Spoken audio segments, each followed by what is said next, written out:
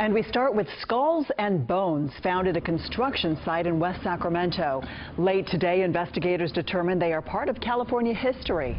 Good evening, I'm Edie Lambert. And I'm Rob Malcolm. In tonight for Gulfs and Dart, experts at Chico State's Human ID Unit determined the remains are from Native Americans who lived centuries ago. Construction workers discovered 2 skulls and bones near Blue Rock Street and Bayside Road in the Southport area of West Sacramento. KCRA 3's David Beanick is live for us at the site with how these remains were found not once but actually twice, David.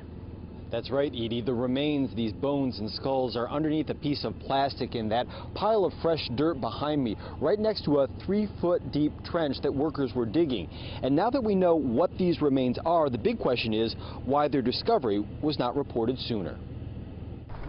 Investigators inspected a pile of fresh dirt at this construction site in West Sacramento, where police say at least 2 human skulls and other bones were first found yesterday morning. I guess the construction workers found the skull, and then they reported it to their supervisor. But it wasn't until several hours later, when a passerby also spotted the bones, that police were notified of the discovery, and an investigation began into whether the remains might be part of a Native American burial location. Right now, the coroner just got on scene, and they believe they are 2 human skulls that they found, but they're still going to be turning over the dirt to see if they can find any additional bones or skulls. Police put up yellow tape around the discovery site and sent pictures of the skulls to an archaeological expert. According to the website of the group California Indian Legal Services, when potential Indian remains are found, the activity that exposed the remains should stop immediately. However, at the West Sacramento site today, workers continued to use heavy machinery about 100 feet away. They've been digging and grading and packing and repacking and regrading. Neighbor Frank San Marco says with the Sacramento River so close and other Indian remains having been previously found nearby, he wouldn't be surprised if that's what these bones turn out to be.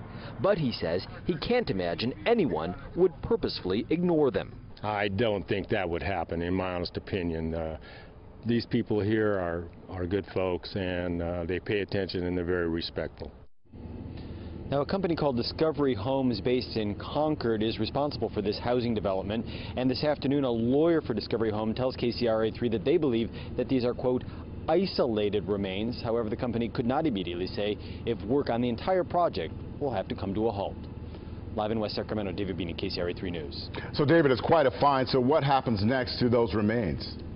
Well, an organization called the Native American Heritage Commission, a statewide organization, will now be charged with the job of trying to determine which tribe these remains belong to. And then it'll be up to the living descendants of that tribe to make a recommendation about what to do. All right, David Beanick in West Sacramento. David, thank you.